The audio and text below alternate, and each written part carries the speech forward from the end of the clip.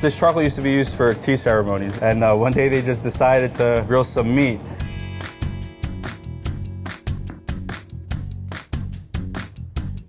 What we have in front of us is true Binchotan charcoal, right? It comes from oak wood. It's a super condensed, compressed charcoal from Wakayama Prefecture in Japan. This charcoal's been made for about 1,200 years. It dates back to the Edo period. It burns 4 times longer than American charcoal. It definitely becomes a ritual. It's considerably expensive. You have to light the charcoal the right way, and then you have to fill your box. It's important the vessel that you use. It's not your typical grilling. When you typically grill on American charcoal and the fat drips, it hits the charcoal and it catches on fire. This doesn't necessarily do that. When the juice hits the charcoal, it creates a little cloud, and then the cloud comes up and it engulfs the meat, and that's what actually gives the meat the flavor of grill. There's also restaurants that use the charcoal and directly touch protein. They would make sushi, and to impart a nice little smoky flavor but still keep the fish raw, they would grab the charcoal and just touch the fish with it. Binchotan also acts as a water purifier. Put it right in here and it'll sink down to the bottom and it'll just start filtering the water. There's actually some restaurants in New York City that use it to filter the water. I've seen it at Forge, Mark Forgeon's restaurant. They actually serve a bottle of water with the charcoal in it. It's also used in cosmetic. They use it for facials, soaps. Internally, they take it to clean your system, to fight bacteria, purifies the air as well. It's supposed to take away odors. There's a lot of purposes for it, but we use it for grilling at our restaurant. You know, if we're gonna grill, why not grill on the best product that we can get that's been made for so many years in a very specific way, and it's been perfected, and it just results in a beautiful product when you serve your guests at the restaurant.